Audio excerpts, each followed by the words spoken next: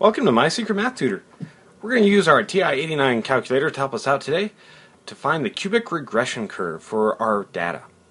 So as you can see, I've written down all of our data, and we want to put this into the calculator and have it find the regression. So let's go ahead and grab that calculator. Should look something like this. And to enter in all of this data, we're going to go into Apps. We're looking for the data matrix editor. Once you find it, press enter, and it'll bring up the screen. We're going to create a new list, so I'm selecting number 3. And now we got a few different options. The first thing we want to enter in is the type.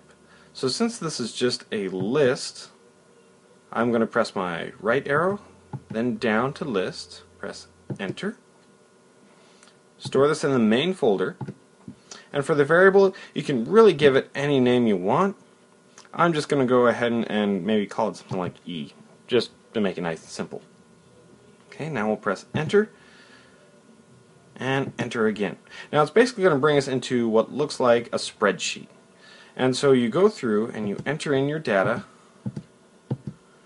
one at a time, and you see I just entered in 1910, it dropped me down, and I'd go on to 1920.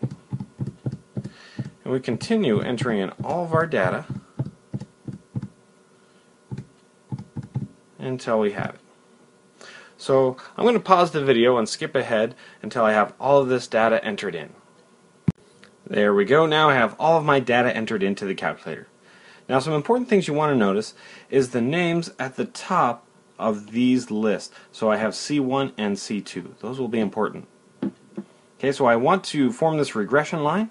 I'm going to go up here and press F5 for calc. Now this first option, it says calculation type. I'm going to press the right arrow and scroll down until I have cubic regression selected, then press enter. Let's move down. And now it wants to know what variables to use. This is where I'm going to use my C1 for the first variable.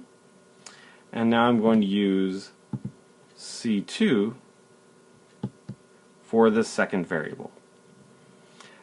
Now, one handy option that you can also do is if you go down one more, it says store regression equation 2, and right now it's selected to none.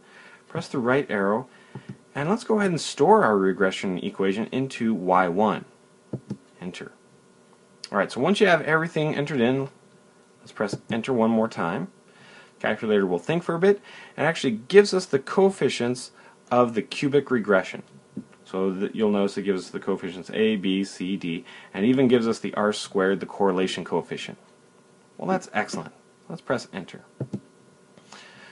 Now if you ever want to take a look at it or do some evaluating, you can go to your Y equals screen, and you'll see that the calculator is storing it just like we want.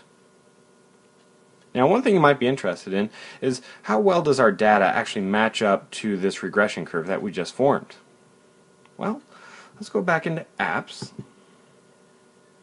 find the data matrix editor, and now let's go to current. We might want to actually plot this data along with the curve. So I'm going to go to F2 where it says plot setup. Right now everything is blank, so let's go to F1 to define a new plot. And right now it says the type is scatter, which is perfect. It's going to mark each of our points as a little box, and here's where we can say where to pull that data from. So we're going to enter in those lists, C1 and C2 again.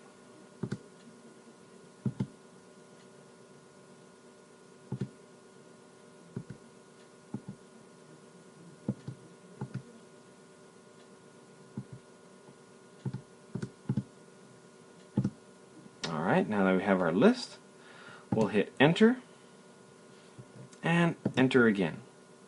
Now it's not going to bring up anything, but you will notice that something is actually stored into plot 1. This is perfect. Now I've already set up the graphing window to be between, say, 1900 and the year 2000, and the Y values to be between -10 and 500 just to accommodate our data. And if I go to my graphing window, we're going to see those boxes representing our data, and the line it's plotting is the regression curve. As you can see, the curve is actually a pretty good fit. Now if you'd like to see some more videos, please visit mysecretmathtutor.com.